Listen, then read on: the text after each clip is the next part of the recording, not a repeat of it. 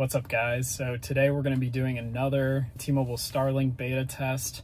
We are going to be driving out to Laurel, Indiana, which is a much bigger dead zone than the last one that I was in. And we're going to see, since it's a little bit nicer out today, less cloud cover, it's a more open area. Hopefully we can get some better results. I'm definitely curious to see how well it can possibly work. So I've seen multiple different people with different experiences, a couple articles here and there online, and it seems fairly consistent that people are having issues with it, but it seems like further north you are, it works a little bit better. And I'd say I'm fairly far north, all things considered. So I'm really interested to see if it'll work better this time, just based on environmental factors and stuff. There were a couple more things that I was gonna test, like a phone call just to see what would happen. And I also downloaded WhatsApp so I could try and send messages in there. I know some people have said that they work, but I don't know if I've seen any concrete proof yet. So we're gonna check that out as well. It's about an hour-and-a-half drive from here. Hopefully the weather is still nice when I get there. I will see you guys in a bit. I almost forgot. I'm also gonna hopefully get RCS to work. I'm assuming last time it didn't work because service was just so bad. It seems like people that have tested on Androids have gotten the RCS to work. So I'm really hoping that on the iPhone it will work as well.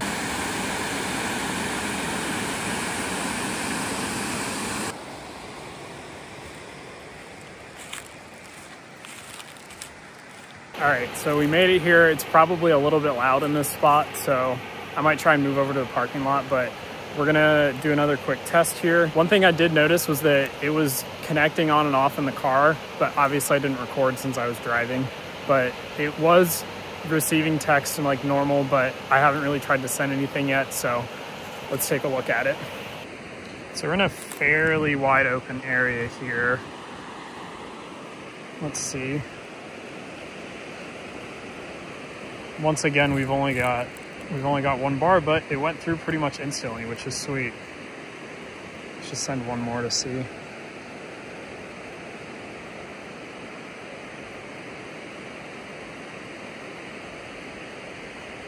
Now this one isn't going through. Oh, there it goes. Okay, so already it's a lot better than last time when we were testing.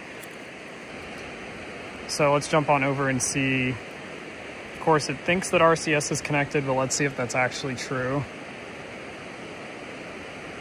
Yep, not delivered. Same thing as before. Hop back over here. So I got these responses also pretty quickly.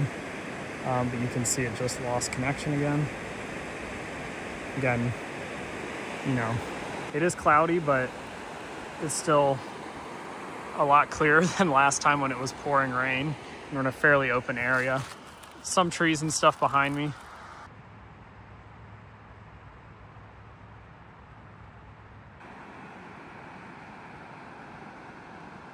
All right, so right now we're actually back in the car because honestly, I did not bring appropriate gear for how cold it is right now. It's like 30 degrees, so my hands were pretty much frozen. I couldn't really test, I couldn't really type, so I had to get back in the car. We've still been connected off and on, but right now I was just going to try a test in WhatsApp because some people had been asking about that. So let's see.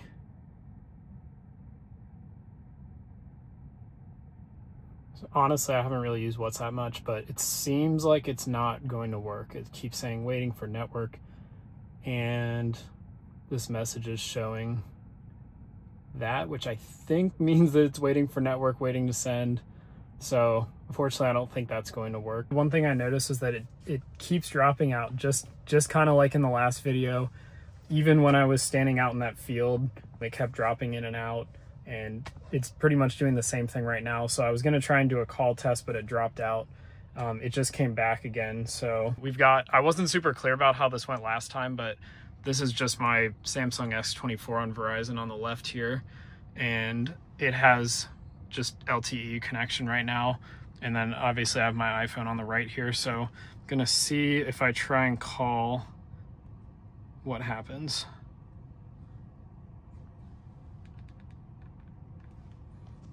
I assume it's just not going to do anything.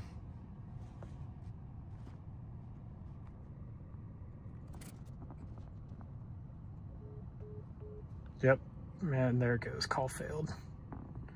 I'm gonna give it one more go once service comes back because it dropped it again, and we will see. But once again, it's back and I have 2 bars this time, so let's try it one more time. Yep, call failed instantly. Call failed. So calls definitely do not work at this time, as was advertised. I'm gonna try and send an image again because that was one thing that we kind of saw possibly work last time, but I wanted to confirm. So quickly before I try and send an image again, I'm just gonna send a quick test message again. Test, and received instantly. We're gonna go ahead and just try and send this little graphic I made earlier to try and understand the difference between all these technologies, because it should be a lot smaller than one of the images I just took down by the dam. And honestly, while we're at it, I might try and send something from the Samsung. You know what? We're sending the same image again because I still don't have anything else. MMS. And it's sent right away. I will probably cut this down this time, but you can kind of see the time in the top left there to compare. Looks like it lost service again. Also, I've definitely seen all the comments about AST Space Mobile on the last video, and I'm definitely excited to try them out because based on other things I've read, it seems like they might have a better chance at being better, but obviously nobody really knows until people actually go out and test it, because it seems like all they've done is make one marketing video in the UK, and that's all that we have. So just like this, I mean, T-Mobile had some promotional materials last year where they did some tests and it worked, you know, super perfectly, because things always work perfectly in marketing videos. But when you come down to actually test it, things are a little bit different. And granted, this is a beta test, so things could be a lot different once it's finally launched in July. They just recently announced their pricing for it. It looks like on the highest tier T-Mobile plans, it's going to be free or included. On the other plans, it's going to be $15 a month, but if you sign up early, it's $10 a month, which some people seem like they think it's a lot, but it seems like if it'll actually work consistently well compared to other like Garmin InReach and stuff, it seems like it's going to be way cheaper than some of those services. So people are excited to see where the technology goes.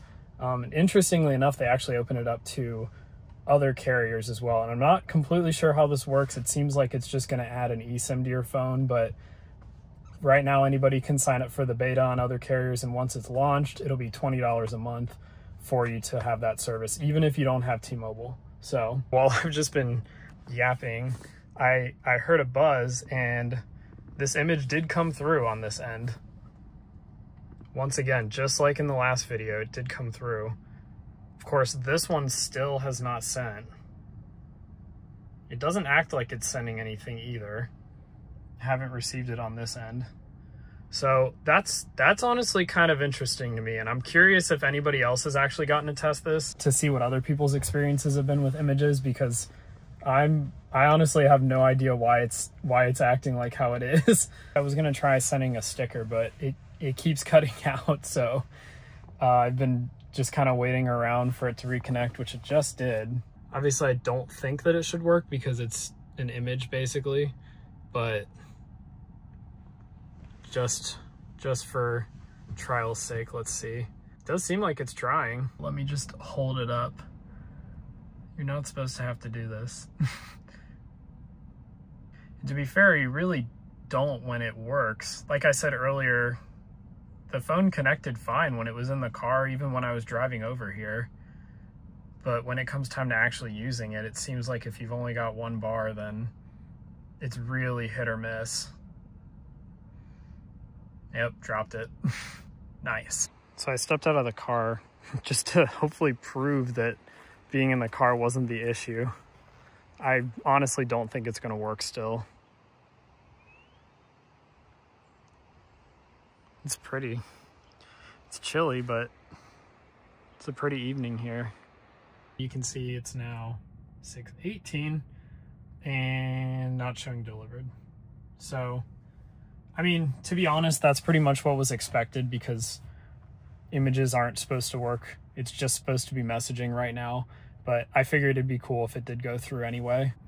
One thing that I do find kind of interesting is that it does, as soon as it drops out, it switches to trying to send as RCS, which doesn't make any sense. But, and I do really want to show, like, obviously we focused a lot on the fringe and things that aren't working super well, but like if you are just sending like text messages back and forth from somebody and you do have service, then it goes through fairly quickly on both sides. I really do think it just comes down to the amount of satellites that they have and probably the power limitations that they have as well. So if it's going to go live in what I think they said July, then they've got still several months to kind of work out the kinks. I'm probably going to have to go and do another test closer to that date because I'm really curious how much more polished it's going to get between now and then, being that right now it's kind of like mid-February. Here, I just sent a couple more messages, but I mean, it's definitely very nice that I don't have to like point the phone up at the sky or anything. You know, we've just been sitting in the car here chilling. Right now it's kind of like, and it dropped again. And it's back. It's back, it's gone, it's back, it's gone. It's back! It's live! It's back! It's live! Right now you kind of have to like pick your poison, because either your option is Starlink service, which will pretty much work in your pocket, car, wherever, when it works. Or you've got Apple's, which pretty much always consistently works, but you're gonna have to hold your phone up at the sky, you're gonna have to move around. So you've got trade-offs with either. Luckily this is just a beta, so like I said, hopefully things will keep improving. Definitely stay subscribed, because I am gonna keep trying to do some more of these tests hopefully, and maybe some other stuff. Really, I just started this because it was something I enjoyed doing and it seems like it garnered a good amount of attention, so we'll kind of see where it goes. I don't really have any specific direction that I want this channel to go. I'm just going to keep making videos on things that I enjoy. I'm probably going to call it for that test, but quick thing, since I'm sure people will be curious. Verizon over here, 182 down and 51 up. I was trying to test AT&T because I've also got them, but I couldn't get it to connect on my phone. Car has 2 bars, but it seems like it's not usable. So since I figured people would be curious, because I would be if I was watching this video. I've got access to all 4 carriers right now: T-Mobile, Verizon, AT&T, Dish. So maybe let me know in the comments if there's anything else that you guys want to see. I don't know if anybody would like tests in that realm, but I enjoy testing them out on different areas and stuff. So it's really neat to see different performances. But anyway, that's kind of like the outro at this point. So thank you guys for watching. Peace.